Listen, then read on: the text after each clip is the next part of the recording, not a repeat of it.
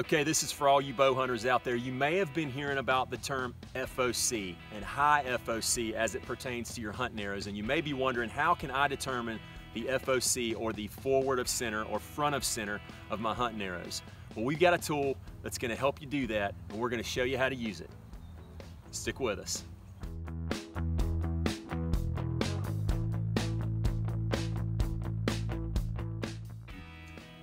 Okay everybody, if you want to calculate the FOC of your hunting arrows using algebra, here is the formula you're going to need to use.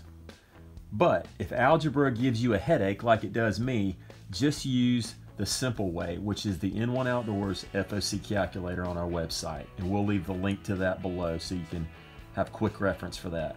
But all you're going to need to use this calculator is two simple measurements, and we'll tell you what they are. The first is you're going to need the measurement from the end of your arrow shaft to the throat of the nock. And the throat of the nock is where the string inserts into the nock of the arrow.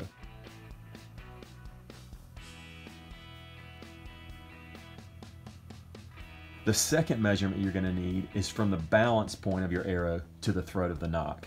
Now the balance point is where the arrow with the fletchings and inserts and broadhead installed will balance perfectly. You can use a block of wood like you see here, or you can even balance it on your finger, and then you'll take the measurement from that balance point to the throat of the nock. Then you're going to take those two measurements, you're going to go to our FOC calculator on our website, and you're going to enter them in. You can use the sliders to enter those in, or you can type the values into the box.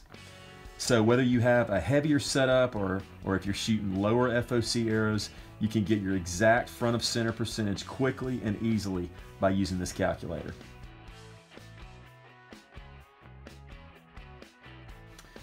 Hey, thanks for watching. I hope you like this video and share with others who may have interest. We hope you have a great week, and remember, where the moments happen, we'll meet you there. We'll see you next time.